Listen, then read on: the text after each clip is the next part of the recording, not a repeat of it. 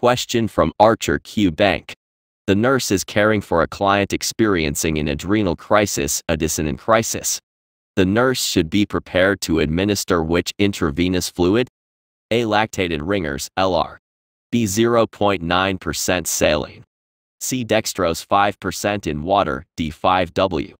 D. Dextrose 5% in water and lactated ringers, D5LR. Answer letter B. Explanation. Choice B is correct. A client experiencing an adrenal crisis, Addisonian crisis, tends to have significant hypovolemia and hyponatremia. Because of the deficiency of steroid hormones, distributive shock may follow. Restoring the circulatory volume is essential in the management of this crisis. Isotonic solutions such as 0.9% saline or D5NS, dextrose 5% in water combined with 0.9% saline must be used. Isotonic saline can address both hypovolemia and hyponatremia in the adrenal crisis.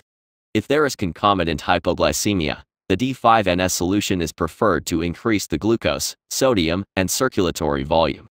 Choices A, C, and D are incorrect.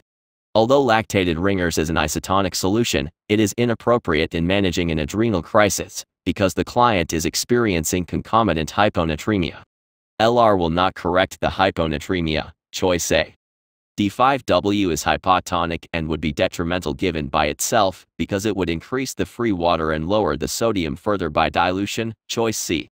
D5LR has a limited benefit in an adrenal crisis because of its inability to raise sodium levels. Choice D. Additional info.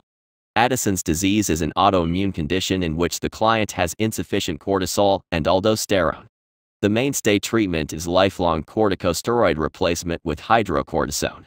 The dosage of replacement hormones may need to be increased if the client experiences increased demands from stressful events or illnesses.